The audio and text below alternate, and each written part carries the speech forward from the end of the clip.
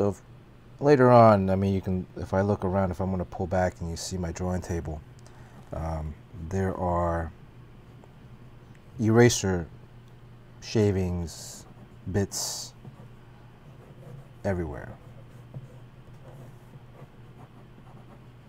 So much so that I can probably use some of that and scoop it back onto the paper.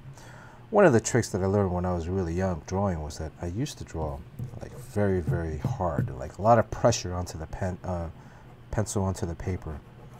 And I had a tutor once, and she was like, look, stop.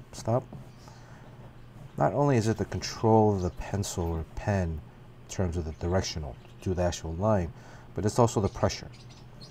If you draw so hard, so much pressure right away, unless you're making that perfect line, which is almost next to impossible. Uh-oh. PARROTLET prize time. That's one. That's Beavis. Oh!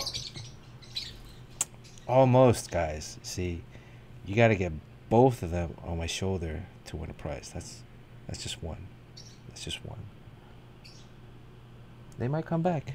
They might come back. You guys almost got a print. Almost. How exciting is that?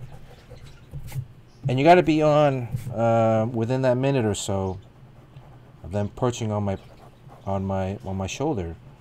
That's when I'm going to call for everyone to post something on chat, and whoever's here gets a print. And right now I'm covering shipping, which is, I got a ton of stuff to send out, so you're lucky. Otherwise, I hate going to the post office. Sorry, Donnie, if you're I owe this guy another piece I have to send out.